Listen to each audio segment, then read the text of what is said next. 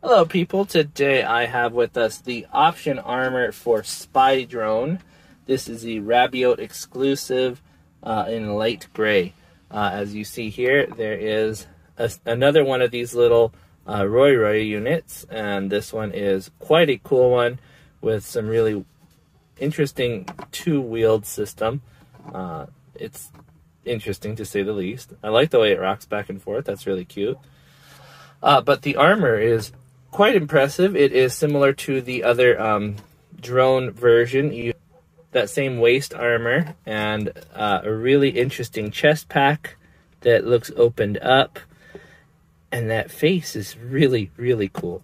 I like that wide look. It makes him look very, very different, very like an unmanned unit, I guess I would say. If you painted those two little sections there, I think they would look really great as eyes. Or, contrary-wise, those two little slits there would be another cool place to put eyes in. And then I also have his shield, which just plugs into his arm, just like the other unit that the other armor set that I reviewed last time. You may be wondering what parts get replaced. That would be this faceplate here, this chest plate, which is significantly smaller than the one that's on him already, and this part, which that center piece replaces.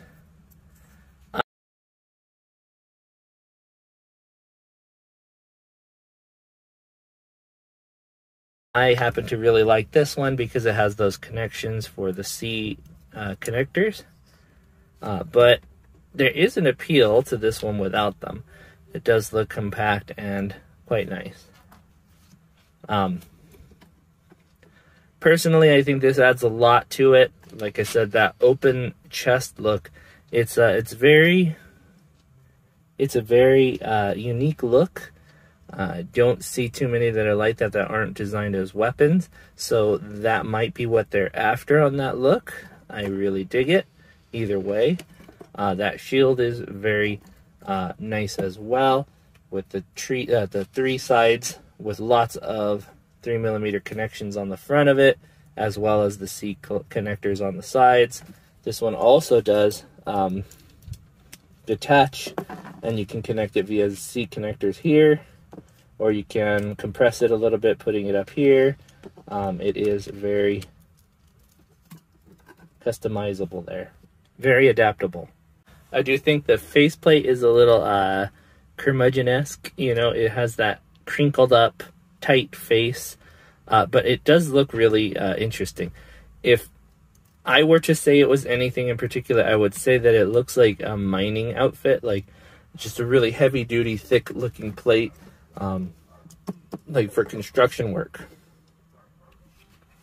Now, the last one that I reviewed for this, that had this interesting Roy, was also a Spy Drone unit. So that is why this one looks exactly the same as that one, as far as the Roy. But that one came with like a claw or six-legged look, where this one comes with the wheels. I don't know why they went a different direction, and I don't know why this one looks different than the other, as far as the gray option set versus the white. But it is really cool that you have some variation between the sets. So I like this one a lot. I do prefer the wheels on the other one. These are able to fold down, so if you wanted to do something else, you want him to look like he's flying, he can do that too. It's a very interesting way to put these together. Also, if you wanted to lift this up, see if I can do that without snapping it.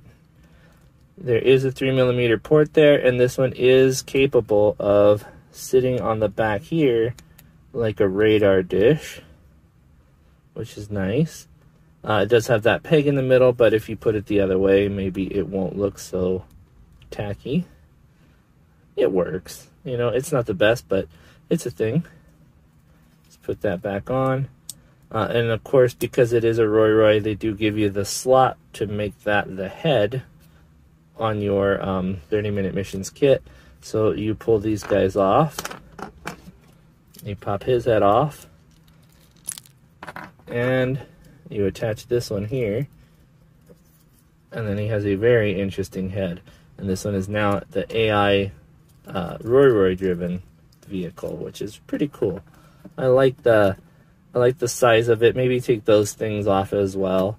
And then of course, because this is 30-minute missions, there are plenty of 3mm ports on the bottom side of this thing to play with as well.